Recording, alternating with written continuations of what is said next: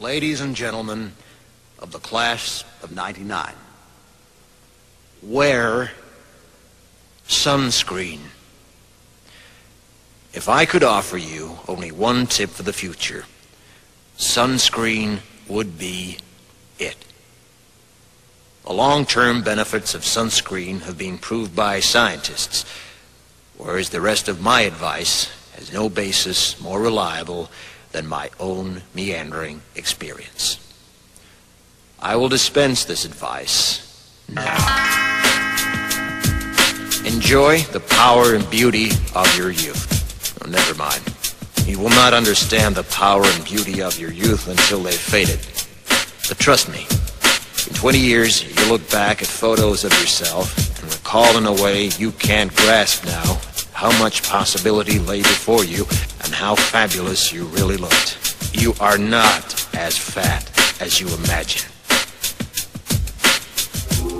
Don't worry about the future, or worry, but know that worrying is as effective as trying to solve an algebra equation by chewing bubblegum. The real troubles in your life are apt to be things that never crossed your worried mind, the kind that blindsides you at 4 p.m. on some idle Tuesday. Do one thing every day that scares you. Sing. Don't be reckless with other people's hearts. Don't put up with people who are reckless with yours. Floss. Don't waste your time on jealousy.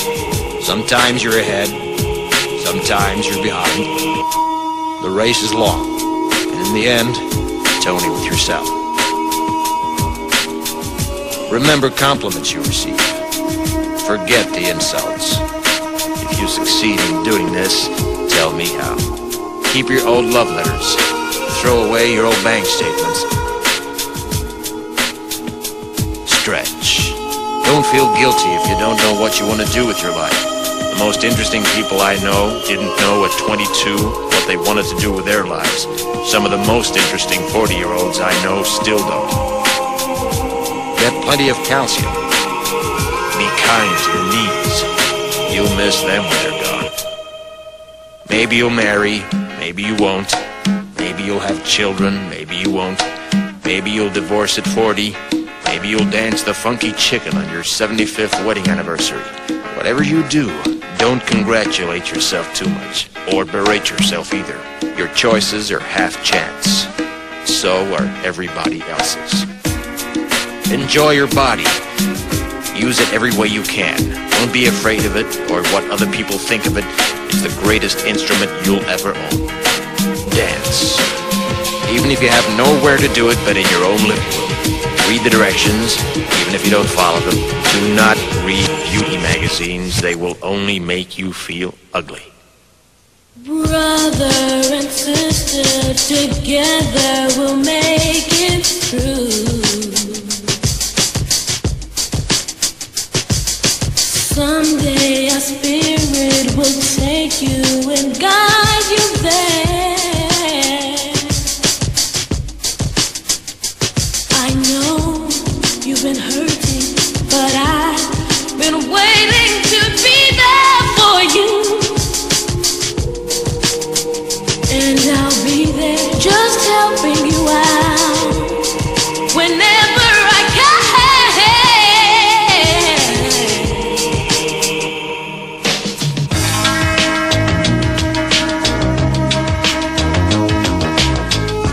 Get to know your parents. You never know when they'll be gone for good.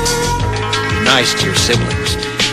They're your best link to your past and the people most likely to stick with you in the future. Understand that friends come and go, but with a precious few, you should hold on. Work hard to bridge the gaps in geography and lifestyle, because the older you get, the more you need the people you knew when you were young.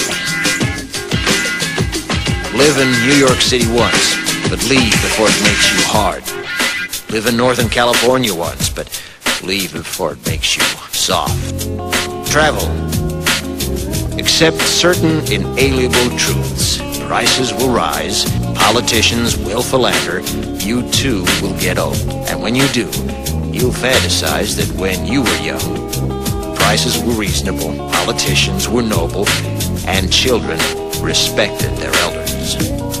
Respect your elders. Don't expect anyone else to support you. Maybe you have a trust fund, maybe you'll have a wealthy spouse, but you never know when either one might run out. Don't mess too much with your hair, or by the time you're 40, it will look 85. Be careful whose advice you buy, but be patient with those who supply it. Advice is a form of nostalgia. Dispensing it is a way of fishing the past from the disposal, wiping it off, painting over the ugly parts, and recycling it for more than it's worth. But trust me on the sunscreen.